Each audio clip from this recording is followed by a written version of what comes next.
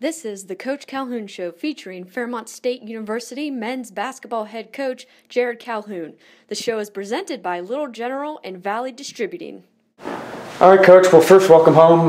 Great to be back in Fairmont, I'm sure. And it was a game on Saturday over Charleston that you said was maybe your biggest win here at the university. Tell us about that. Well, Joe, I think we're at a crossroads. You know, it was a game we really needed to win.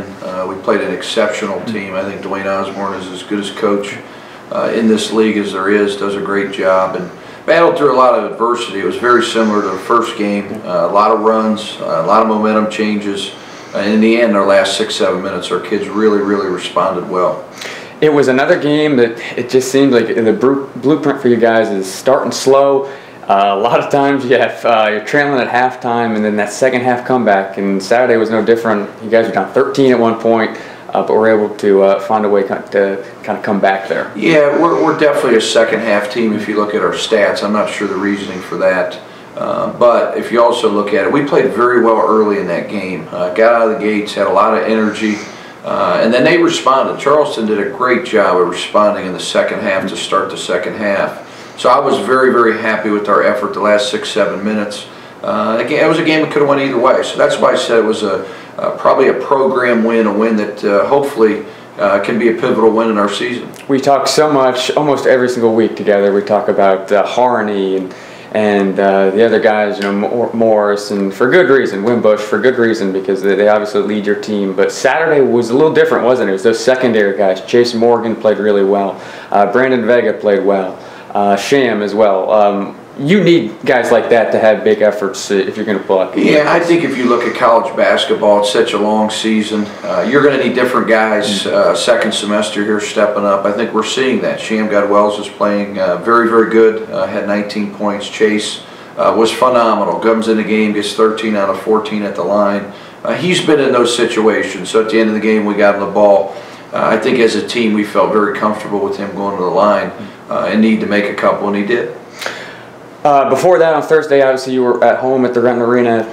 You beat a Shepherd team that was kind of a strange team in this conference. You know, they're dangerous. They score the basketball a lot, but they've been you just don't really know what they're going to bring out on a nightly basis. And all of a sudden, you know, it was so hard for you guys to win at home in the first semester. Now you're taking care of business here in this place. You won four or five in a row now in this building. Yeah, I think, Joe, a lot of it is our fans. Our kids are really feeding off their energy. I thought the crowd was great again in the Shepherd game. Shepherd's a very difficult team for us to play against because they're skilled. They're a motion basketball team. They never stop cutting. Skilled basketball team. So to get a win against them was huge going into that Charleston game. Yeah. So now we sit down here, Coach, and Fairmont State's the hottest team in the MEC. You've won 4 in a row. No other team can say that right now.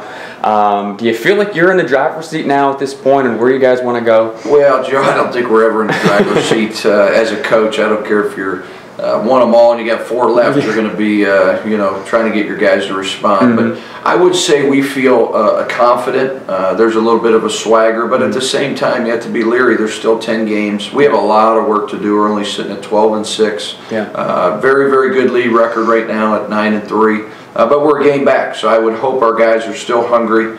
And understand these 2 games coming up this week at home are very important. All of a sudden, it seems that things are really tightening up, especially at the top of the conference in the MEC. It looked for a long while that West Liberty was going to run away with it. Glenville State was playing really well for a couple of months, and now, you know, in a matter of 2 weeks, things have really shifted a little bit. Well, you know, Joe, I think what happens in these basketball conferences, everybody beats up on one another, and I think our league is no different than you see at the Division I level with a lot of the bigger leagues there. This league is very good. I think it's the best league in our region. I think it's better than the PSAC. I think it's better than the CIAA. There's 5, 6, 7 teams that are really good. There's 2 or 3, maybe 4 other teams that can beat you on any given night. That's what makes the Mountain East Conference one of the best Division II conferences in the country. All right, let's get down to business. Thursday, a game against West Virginia State, a team that you played. Had your hands full with them the first time around. I know it was a couple of months ago down in Charleston. You know, obviously they're sitting towards the bottom of the league, but what do you expect from them there this week? Well, Joe, our 2 opponents this week, starting with West Virginia State, they can really score the basketball. Marquis Mazey's one of the best scorers in the Mountain East Conference. does a phenomenal job. So we've got to dial in on him. But they also have some other guys. Dominic Phillips can score the basketball. They've added a couple transfers at the break. So, West Virginia State, very well coached, and they're a dangerous basketball team. When playing last week, a couple of teams for the second time, and again on Thursday you'll do the same thing against West Virginia State, against any opponent really.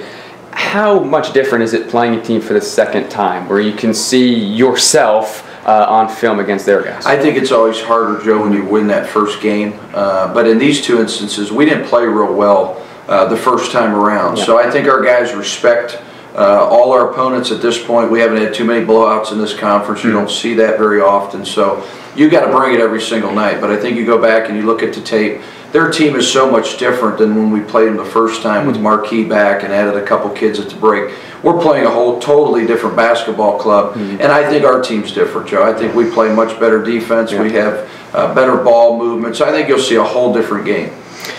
One thing that's becoming a habit for you guys, and it's a good habit, is, man, are you guys starting to take care of the basketball. It's, I think, the third straight game you've had 10 or less turnovers, which obviously, right then and there, is a catalyst to winning games, isn't it?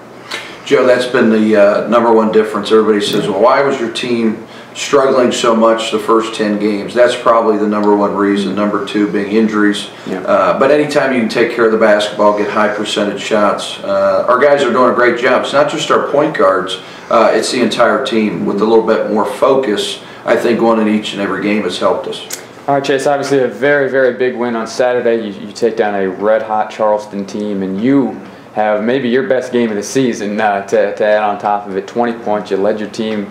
Talk about that game and what just such a huge victory it was for you guys. Yeah, it was huge.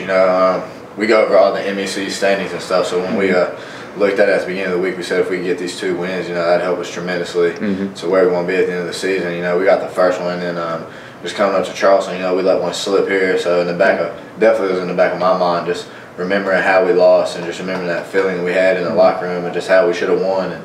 And then we get to that game, we hop up on them early, and then they cut it to 4 at halftime, and they come out of halftime blazing hot. We were down 13 at one point with about 10 minutes to go, and it never crossed my mind one time that we was going to lose the game. I just think as a team that we just had our backs up against the wall and we had to come out swinging. I think that's what we did, and we got the win. It was huge for our program and huge for where we want to keep going. We're starting to see a little bit of a trend here for you personally, and it's a good one, is that you're starting to play some of your best games against the best competition. You played very, very well the other night against West Liberty, obviously a very good game at Charleston. Do you feel like you kind of step up for these big moments like that, or do you try to keep every game the same? Absolutely. I try to keep every game the same, but when you're playing West Lib or Charleston or whoever, it's just in the back. I've been here for 4 years. I've been in the Weeviac for 1 year, Mountain East for 3. So, beating West Lib only one time, I really want to beat them again. We go up there on Valentine's Day, so I'm trying to break some hearts up there. But, yeah, I think when we play just one of those teams that is in the upper top of the league, it always gives me a little extra motivation. I think it does for the team as well. Because not only do I play well, but I feel like the team as a whole plays a lot better. And especially when they see me come out with energy and making shots and doing things right, I think that helps boost the team's momentum, and that just carries us throughout where we want to be. Can you explain the comfort level right now at all? Is it just a good stretch from you? For me personally, the team. I don't really think about it like that, really. I just take it game by game.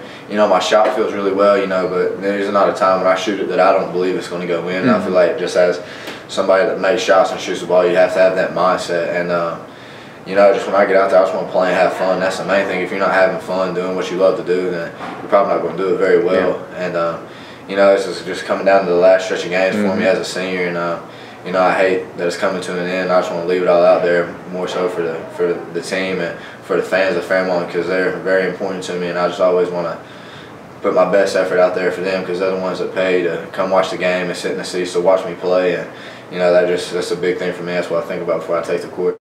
Tune in to timeswv.com on your computer or mobile device every Thursday at 7 p.m. for a new episode of the Coach Calhoun Show, presented by Little General and Valley Distributing.